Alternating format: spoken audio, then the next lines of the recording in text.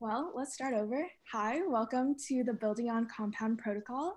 We have Adam Bavosa here from our sponsor, Compound, and he's going to be running this workshop today.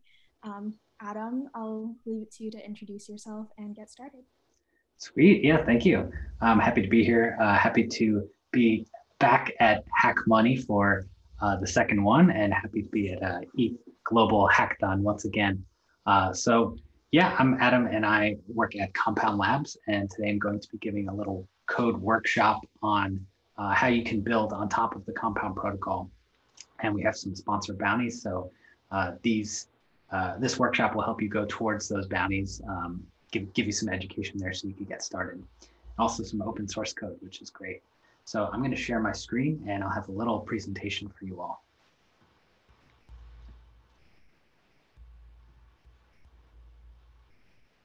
All right. Okay, here's my slide deck. Great. So happy to be back at HackMoney.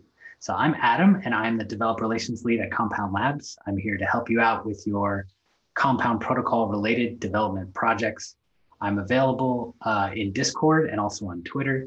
You can ask me questions there. I give help to developers all the time, and there's a great community in our Discord. So if you show up there and look for development help, there's lots of great people there to help you out. So today I'm going to go over our bounties real quick. I'll explain what the Compound protocol is if you're not familiar. I'll show you some developer resources so you can start writing code right away, and also give a little dev workshop to give you a preview of what it's like to build on Compound. So Compound Grants is an independent organization. They are able to compensate developers for building cool stuff on Ethereum and Compound. So they are sponsoring HackMoney this year. Compound Grants is an awesome organization. You can apply for grants at any time. They're super cool.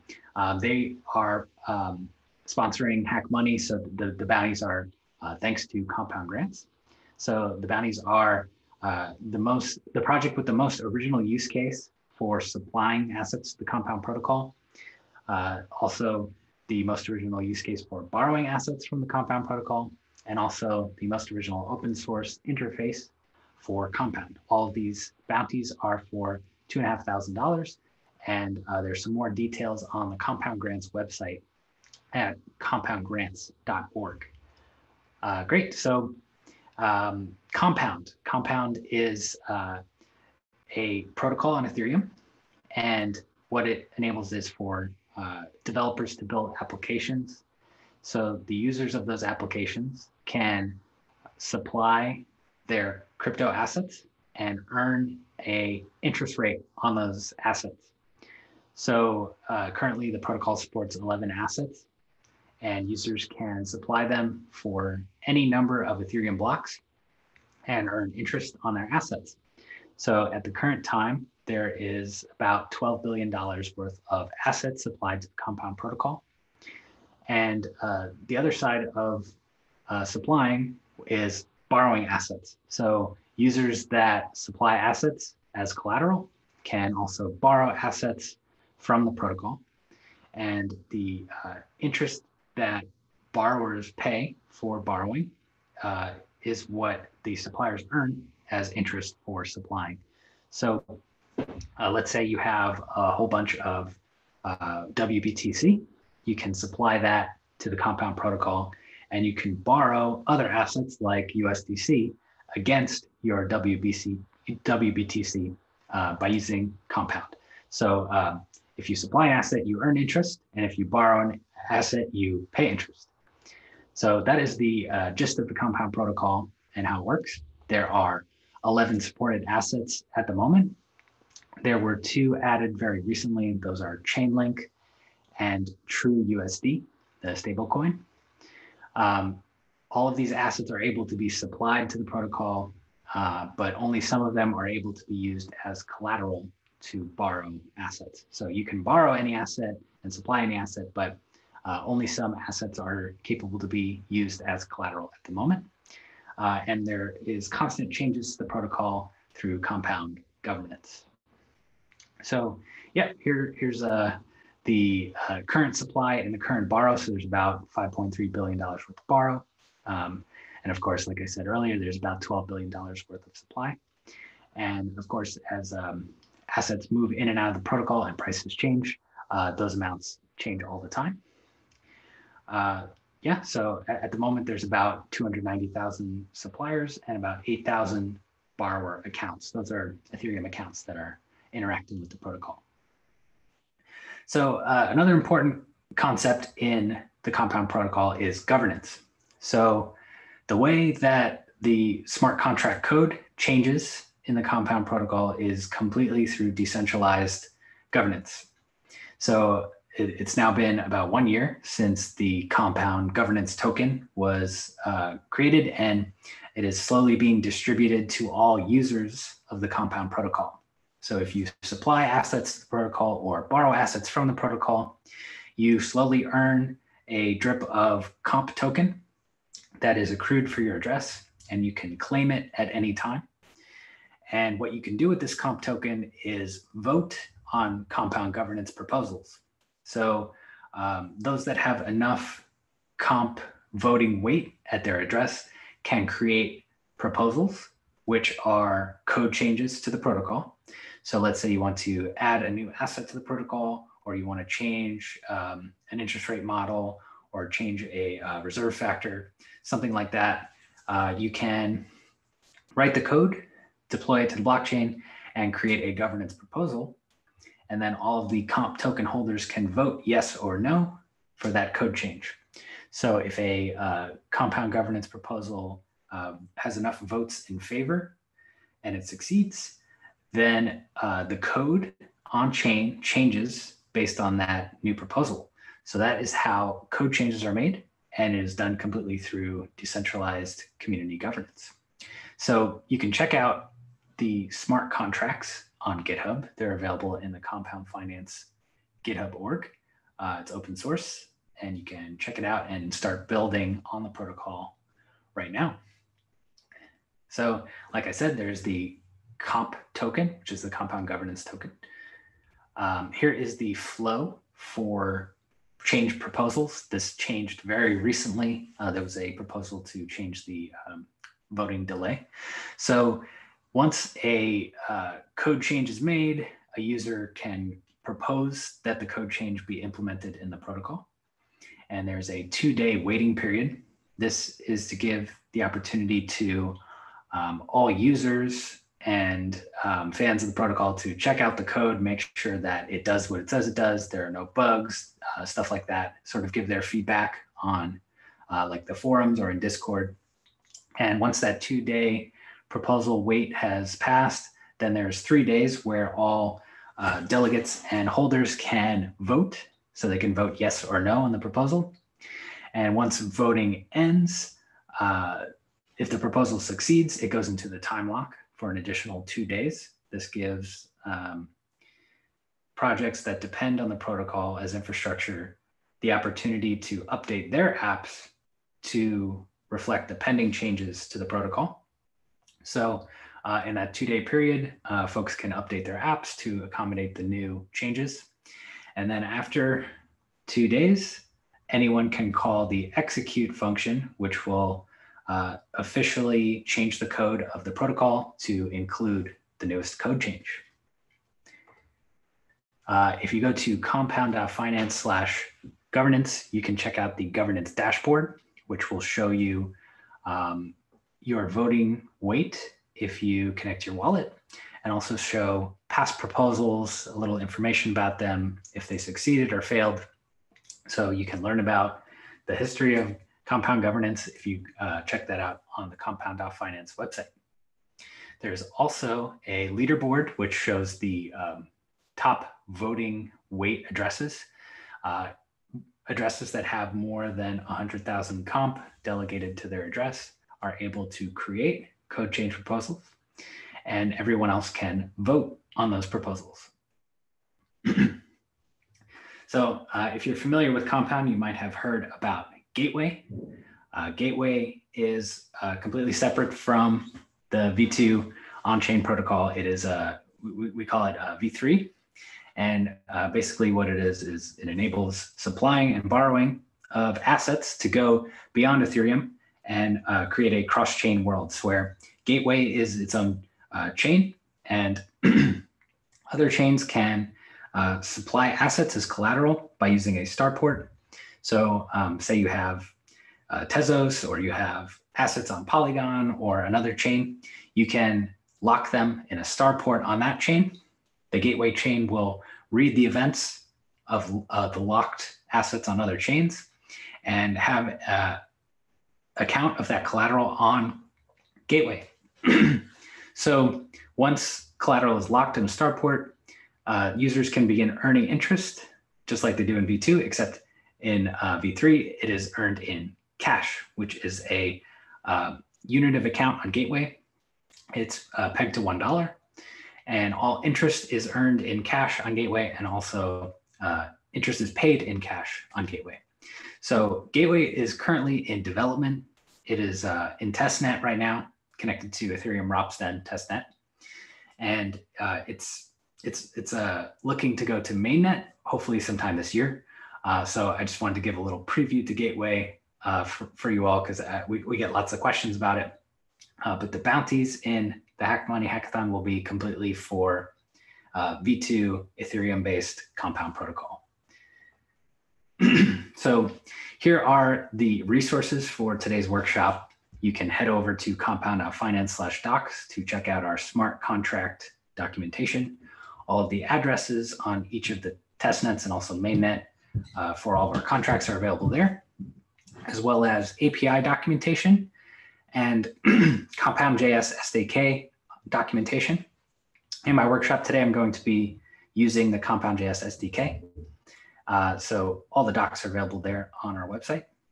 You can check out governance as well, like I showed in my previous slides. If you want to join the conversation in Discord, come to compound.finance/discord and join our community.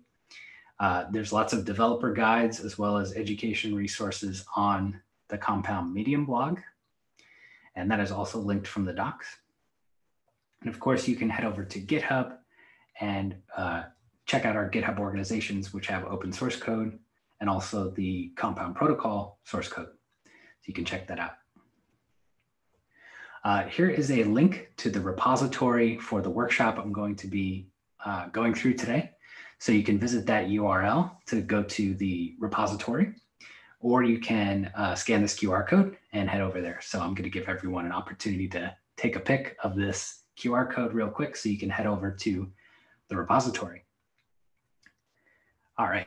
So before I continue, I just want to say thank you again one more time to Compound Grants. They are the ones sponsoring HackMoney, and they're a great organization helping developers get compensated for creating their code and apps and protocol changes for Compound. So head over to compoundgrants.org. There's a request for proposals there. So if you want to find something to work on, there's a list there. So very awesome organization. Happy to work with them. Great. So that is my slide deck. Next, I'm going to go through my workshop. So here is the GitHub repository.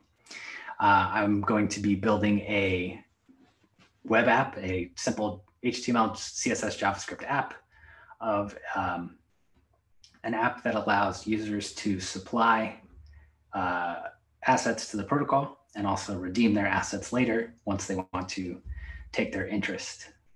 So here's the repository.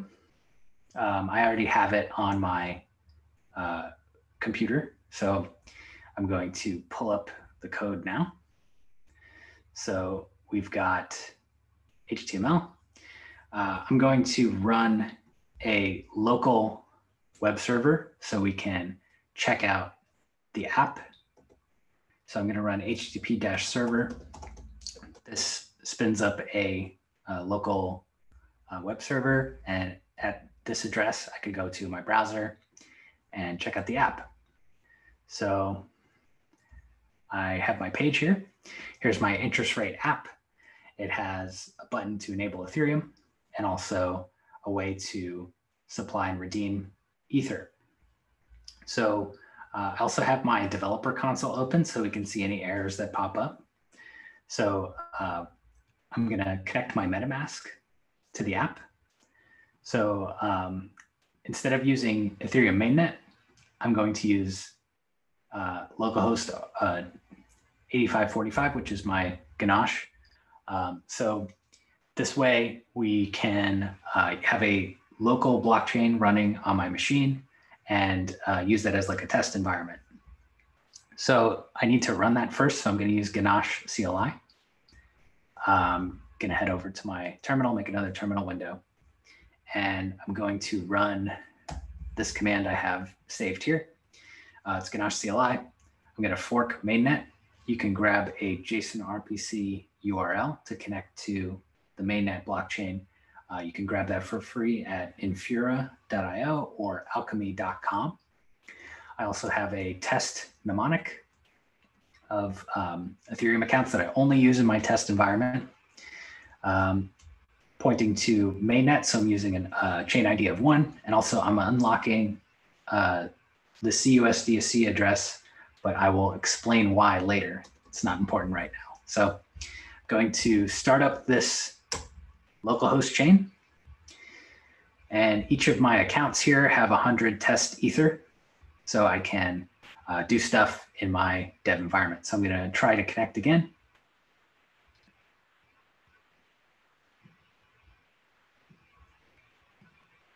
Nice. Okay, so my localhost account has 100 ether. Great. So let's check out the HTML that makes this project. So we're importing some CSS, which I'm not going to go over. We have our interest rate app. We have our enable button, which is that big blue button.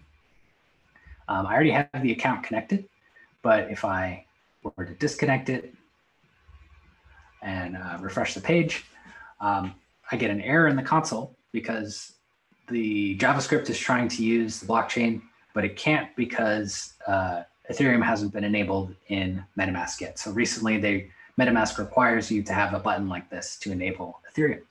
So I'm going to enable it, choose my wallet of choice, click next, connect. And now if I refresh the page, no errors in the console. So that's how the Ethereum button works. I'll show you the JavaScript soon. I also have a box here where I enable users to supply their ether. So there's a label of ETH. We show the current APY of ETH, the percentage that you earn per year. And also we have a button and an input for supplying and also redeeming of C tokens. So you can see that here. We have our APY. It's currently 0.14% for Ether, and we can supply or redeem as well.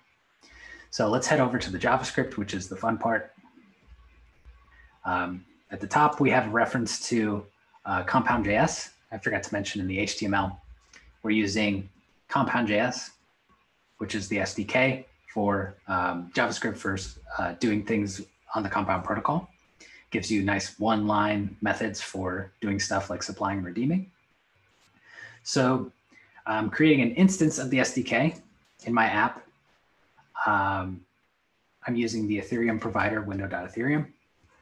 Then I'm quickly grabbing each of the HTML elements so I can reference them in JavaScript. Here's my Ethereum button. When I click that enable Ethereum button, that big blue button, we're sending a request that enables us to access the accounts in MetaMask. Next, we have event handlers for our buttons. So if we want to supply, we would hit that supply button. We'd fill, a number in here and hit the supply button. The amount comes from that text box, and we're calling this supply helper function I made. So basically what it does is it makes sure that there's a number in that text box, not a letter or anything else. And then we do a transaction. So we're creating an Ethereum transaction by calling compound.supply. We pass the asset type, which is Ether, and also the amount. So once the transaction goes through, we log it in the console so the user can check out their transaction. If something goes wrong, we alert it so they're aware that their transaction did not succeed. There's also an equivalent redeem function, one-liner, nice and simple again. So that would happen when I hit the redeem button. And there's one more function, a calculate APY. So Compound.js allows users to do not only Compound protocol functions, but also Ethereum-based functions. So we can read from the blockchain. We're able to pass an address, an ABI that we can type out, and also parameters for the function. And we can pass a provider. So this will read the supply rate per block directly from the C token contract. So that's how much interest is earned per block. And we can use this equation here where we scale up to, way. So 1 times 10 to the 18. The amount of blocks per day based on 13.15 second blocks. And we have 365 days per year. If we use this equation, we can find the APY percentage, and this function will return it. So when the page loads, we're running our event listener for page load, and we grab the ETH APY and we put that into the text box on the page. So when our Ethereum provider was not connected, this number did not pop up, but once we're connected to the network, we can calculate the APY, and that's 0.14%. So if we want to check to make sure that that's correct, you can head over to compound.finance. And if you click on markets at the top, you can head over to the markets page and see that the current APY is 0.14%. So our app is correct in calculating that. So I'm going to quickly supply some assets, show you how that works. So we have 100 ETH. I'm going to supply 5 ETH. So I'm going to hit this supply button. And MetaMask creates a transaction. This is powered by Compound.js. So we're going to send 5 Ether to the Compound protocol using the mint function. And there's a little bit more than 5 for the gas fee. So I'm going to hit confirm. We currently have an error because Ganache is just got booted up, so the account is confused. So I'm going to reset the account in MetaMask so the nonce is correct. Okay, I reset it, so I refresh, and I'm going to try that again. I'm going to try and supply 5 ETH. Got our transaction, confirm, and now it actually worked. So if I pull up my Ganache CLI, you can see the transaction happening. And we should see that I now have a little bit less than 95 Ether, and my amount of C Ether should go up. So C Ether is about 50 to 1. So that ratio is always changing such that users can redeem more Ether for their fixed amount of C Ether. So as the block height goes up, they can redeem more of their assets, so they're earning interest. So we get about 250 C ETH in return. And of course, I can redeem that. So I'm going to redeem 200 of the C ETH. MetaMask is going to pop up again thanks to that redeem function in our JavaScript code. And I'm going to hit confirm. And we get another transaction logged here, another transaction in Ganache CLI. And we're going to see my Ether amount go up and my C ETH amount go down. So MetaMask needs to cook for a second and make its requests to Ganache. So it looks like we're getting some balance. Yes, okay, so my Ether went up to 100, almost 100, and my C ETH should go down. Now it's down to 50, it went from 250 to 49.44. Great, so the next part I'm gonna show is, as you know, there are 11 assets that work with the Compound protocol. I'm gonna show how to use it with an ERC20 token. So quickly, I'm going to go back to my repository. I've already written the code for this change. If you go to pull requests and support USDC in the app, we can see that with a little bit of code changes, we can support USDC. So I know I'm running low on time, so I'm going to do this pretty quickly. I'm going to copy this HTML and put it in the HTML here. So I'm just making another box. We have this ETH UI here. We're going to have another one beneath it for USDC.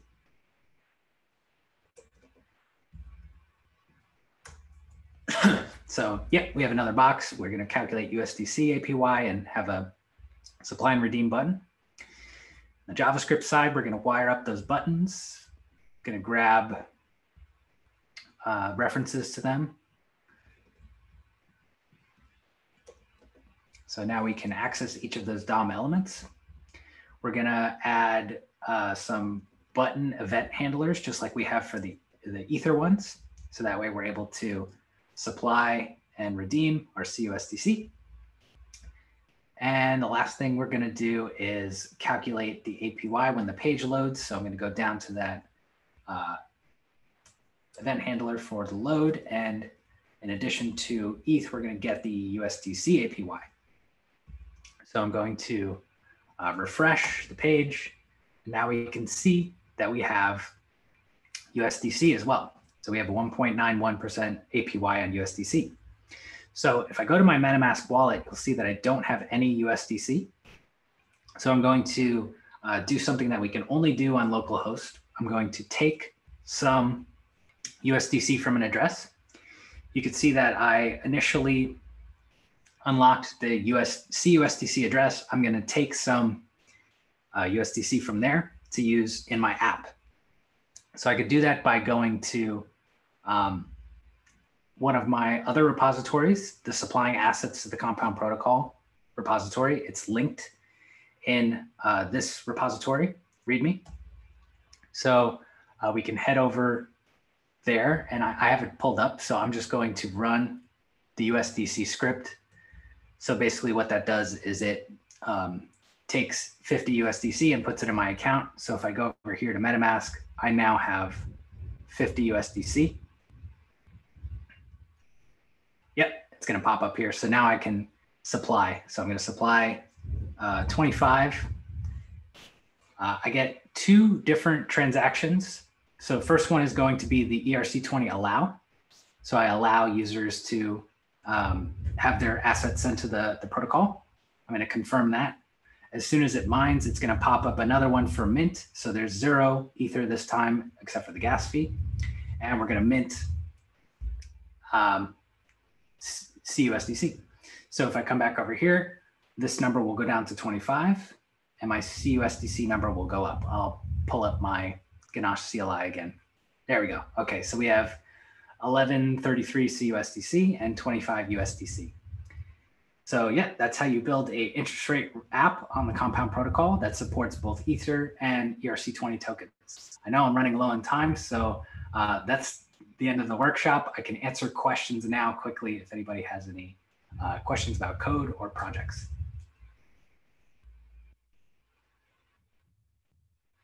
Okay, I'm going to pull up the chat.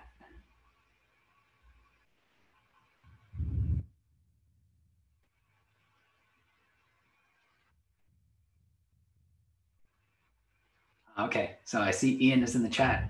Definitely use environment variables so you don't reveal any secrets, of course. And yes, Ian's frequent in our Discord, so I'll be seeing him there.